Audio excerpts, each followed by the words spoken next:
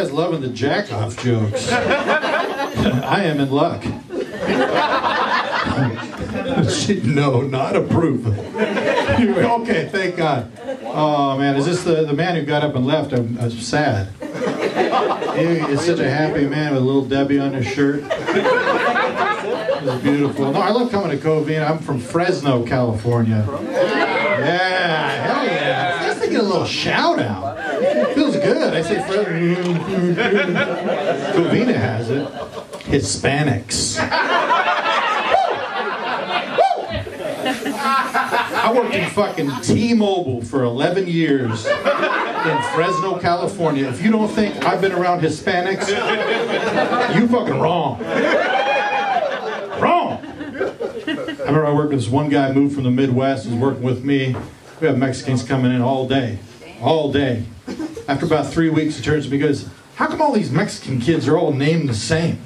I go, what do you mean? He goes, every kid comes in here, there's mijo this, mijo that. I go, buddy, you know, that's like, it's a language. They're talking to my kid, you know, my little kid or whatever. He goes, yeah, I should have known that. It's kind of an Asian name anyway, right? Mijo. Sir, you got some beautiful long hair. I love it, dude. How long you been growing it out? Since 2019? Give it up for the hair, folks. Give it up for the hair. Beautiful. I started growing my hair out because I want to get better at flirting. Tell me if this does anything, but...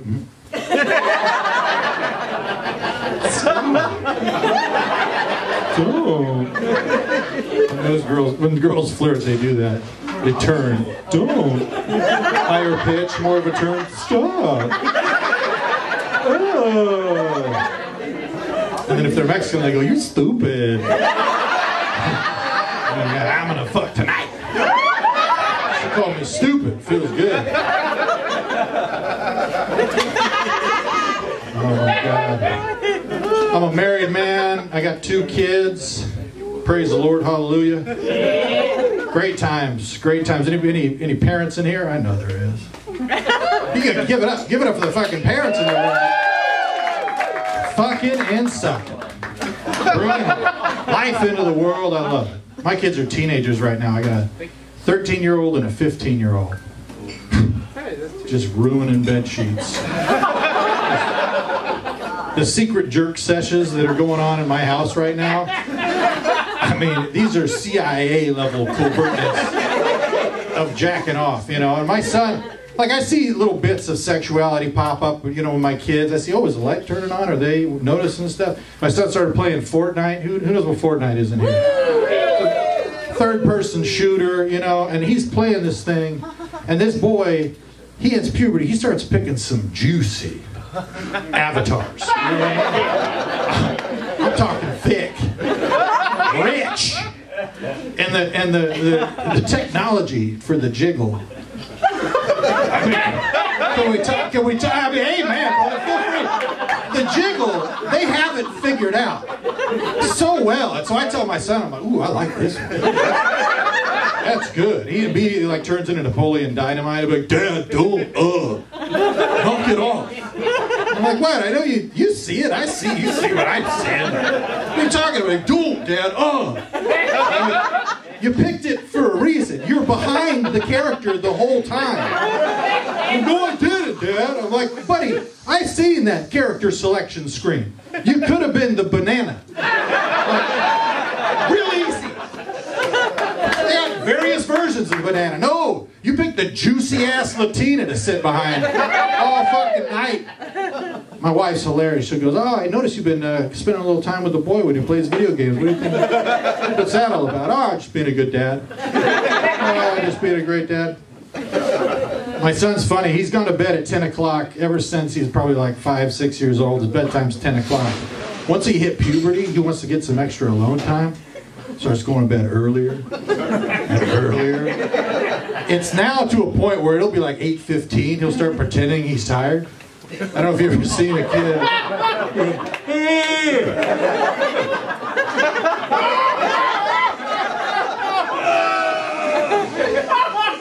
I Man, I'm going to turn in early tonight, Dad.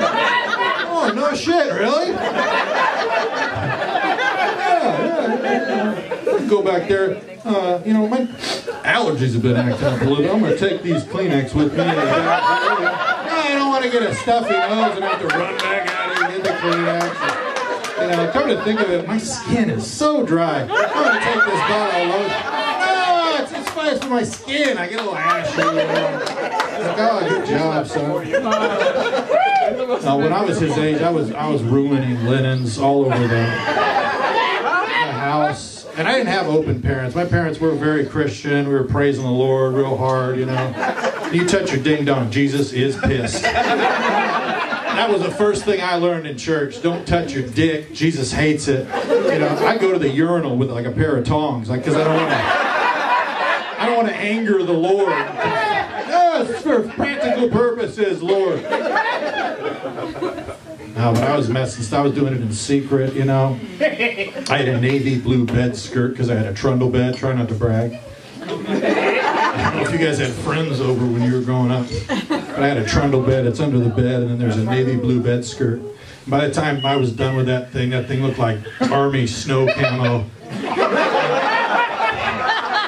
It was bad, and I thought I was so slick. Like, oh, I remember walking in one day like, Jesus, you better take it easy. My mom never said anything. My parents never said a word. And I know my mom's doing laundry. She sees that thing, you know, and she's just cracking that thing. Cracking it up to get it into the washing machine. Oh, my baby boy, I sure do love it. It's going up fast. It really is.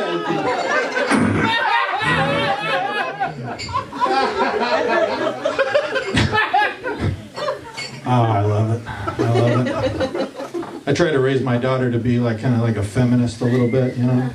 I wanted her to feel empowered and whatnot. And when she was growing up, I was reading online how to do that. And I go to Facebook, try to learn how to act, how to think. That's how you're supposed to do it. Right? I'm a good person. And I remember one day she came home. She was probably about 9 years old, and she goes, the boys wouldn't let me play Foursquare at school, Dad, because they said it was a boys-only game. And Foursquare is my favorite game. And I was pissed. I was like, don't you ever let somebody, I was like screaming, I'm like, don't you ever let somebody tell you you can't do something because you're a woman, ever. And she's like, okay, Dad, like chill out or whatever. And my son, who's a few years older, he heard what I said to my daughter. And he comes sauntering into the room like he owns the apartment complex. Remember, he heard it. He goes, yeah, Dad, I heard that what you said to Annie, but what about me? And I remember from all my time online, I looked down at him, I knew exactly what to say. I go, you straight, white, cisgendered piece of shit. I go, how dare you come in here when I'm trying to encourage a woman? Get your white ass out of here. Fuck out of here. Take that bitch out of the house. I said, fuck you.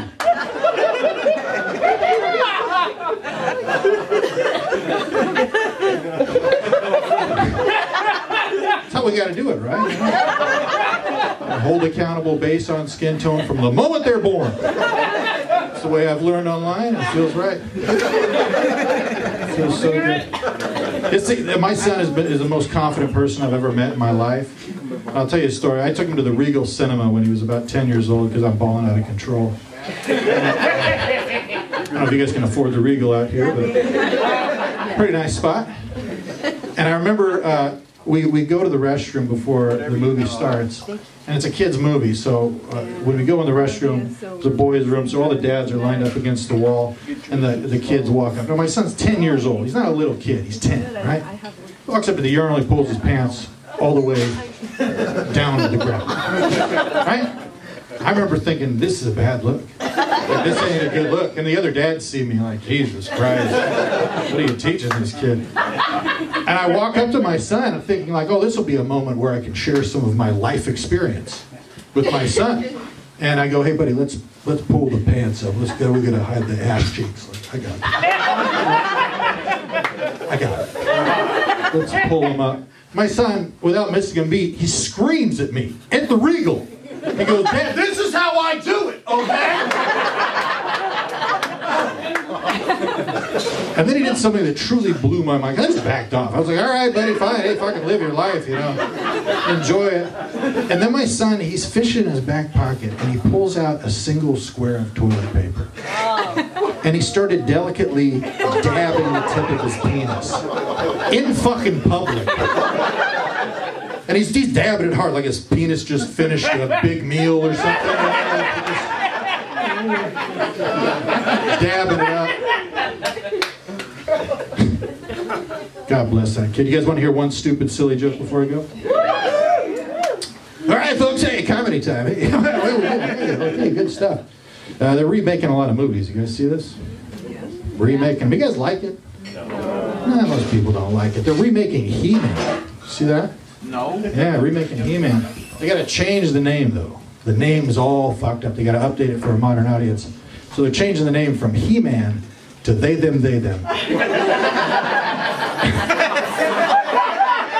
And I think it's about time. I think it really is so much. Thank you so much. I'm Kevin Tienken. Enjoy the rest of the show.